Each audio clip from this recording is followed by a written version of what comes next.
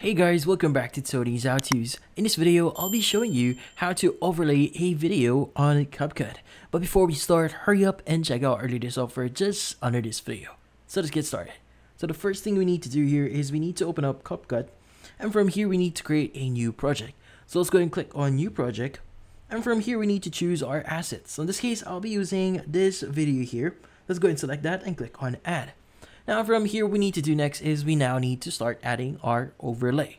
Typically, whenever you actually open up your project here, whenever you're not selecting anything, you should be able to see a section that says overlay. Now in this case, let's go ahead and click on overlay here. And from here, let's go ahead and click on add overlay. Now from here, let's go ahead and choose the video that we want to use for the overlay. So maybe I want to use this one. And from here, click on add. Now, once you've added your video, let's go ahead and position it properly. So let's go ahead and resize it, make it a lot bigger. And from here, let's go ahead and choose the appropriate options for this one. In this case, at the bottom of your screen, when you've chosen your overlay, you should be able to see a section that says splice. So let's go ahead and click on it.